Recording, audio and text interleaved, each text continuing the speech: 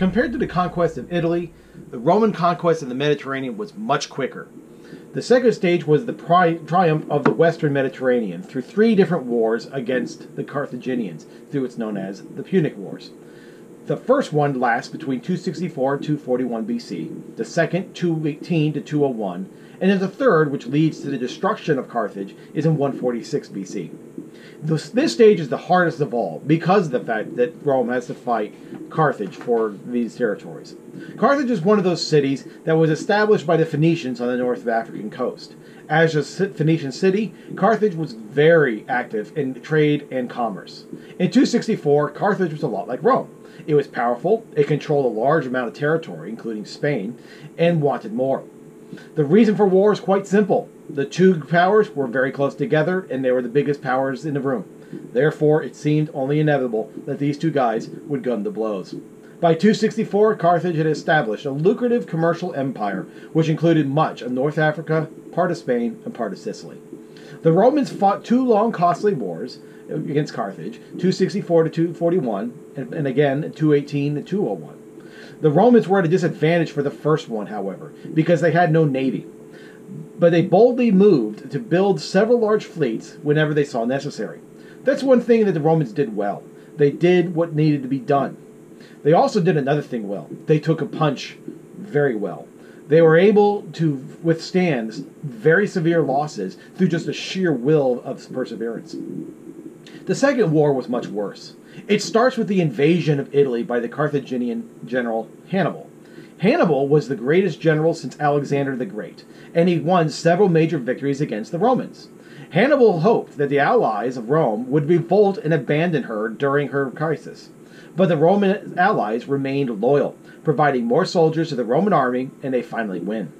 Hannibal led his forces into Italy in 218 BC and proceeded to beat the Romans in battle after battle. But Hannibal could not do 2 things. Number 1, take the city of Rome itself, and number 2, get other Italian cities to abandon Rome. The policies that we have talked about in terms of giving lots of rights and independence to Italian cities pays off in the Punic Wars. Every time the Romans fought a battle against Hannibal, they lost. So they decided just to harass his army as it marched up and down. In other words, the Romans just tired the Carthaginians out. Then in 204 BC, a Roman commander under the command of Publius Cornelius Scipio Africanus, he will get that term after this victory, he lands in Africa and threatens Carthage itself. Hannibal is forced to flee and go and defend his home. At the Battle of Zama, near Carthage, the Romans defeat Hannibal for the very first time. Hannibal flees to the Hellenistic kingdoms of the east, and Carthage surrenders. Rome is now the chief power of the central Mediterranean.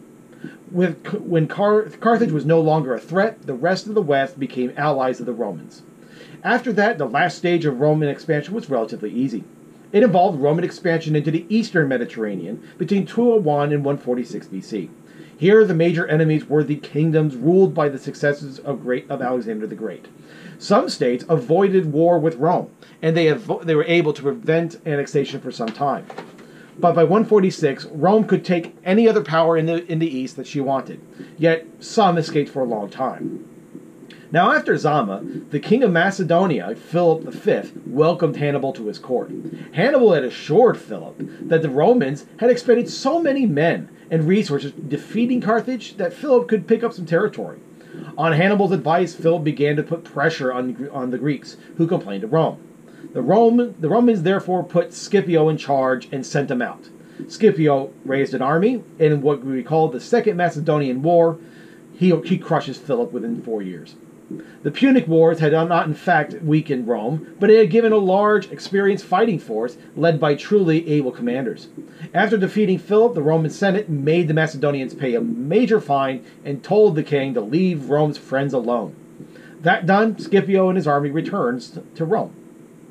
Hannibal escapes and ran away to the Seleucid kingdom. Once there, Hannibal convicted the Seleucid king, Antiochus III, saying, hey, the Antigonads are weak, and the Romans have to be tuckered out by now, so why not take a shot in expanding in terms of Seleucid interests and possessions in Greece? So in 192 BC, the Seleucids began to move into Greece. The Romans again asked Scipio to go and work again. And as you can guess, he goes and defeats the Seleucid army in what's known as the Syrian War between 192 and 189 BC. The Seleucids were forced to pay a fine, told to behave, and the Romans went home. At this point, Hannibal has nowhere to run, and he ultimately commits suicide. So between 204 and 188 BC, Rome becomes the big power in the Mediterranean. Now I should mention that the Romans did not annex any of these defeated yet. They charged them just big fines and told them to behave. The extension of Roman expansion up to now outside of Italy had been the acquisition of Spain from Carthage, and that's about it. Rome was not the great power and great empire that she would become, but Rome had changed as a result of all of these wars, and not necessarily for the better. These changes can be viewed in a couple of ways, but it led to a very different Rome, both in terms of her government and her foreign policies. So we are now going to start looking at those changes, particularly in the Roman economy and the government first.